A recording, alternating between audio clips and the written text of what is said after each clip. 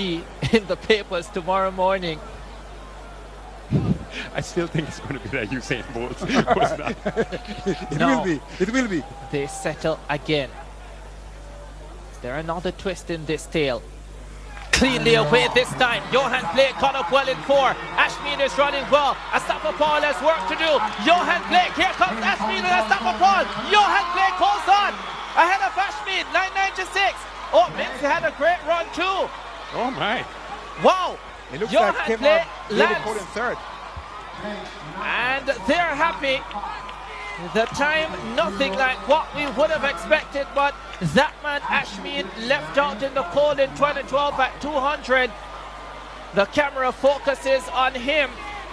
Javon Minzy 10.02 is third. Yeah, wow. Minzy came flying. Asafa Powell 10.03 is fourth. Yes.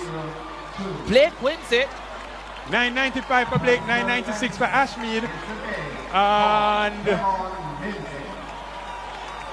And positive 0.7 is the win, but Javon Minzy has come out of nowhere. Wow.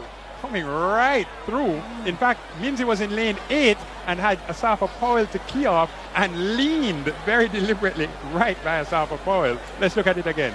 Here we go. Watch lane 4. That's Yohan Blake. He gets a great start. The best start. Minzy actually got up well in lane 8. Yes. Powell had to chase him midway the race, maybe got by him, and then tightened up, and Minzy went again. While Blake and Ashmead battled, and Minzy has a look across at his elder statesman and denies him the third spot. Yeah, Minzy leaned a little bit more than Powell and got the spot. The St. Jago pair of Nickel Ashmead and Yohan Blake, though, teammates back in 2008, are celebrating again a 1-2 finish. Wow.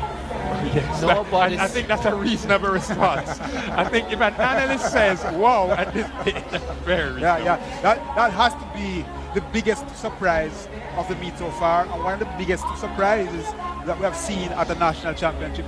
Minzy in the top 3. Yeah, Yohan Blake 9.95, Nickel Ashmead 9.96, Minzy personal best 10.02, Asafa Powell 10.03, Bailey Cole 10.03, Givens 10.06.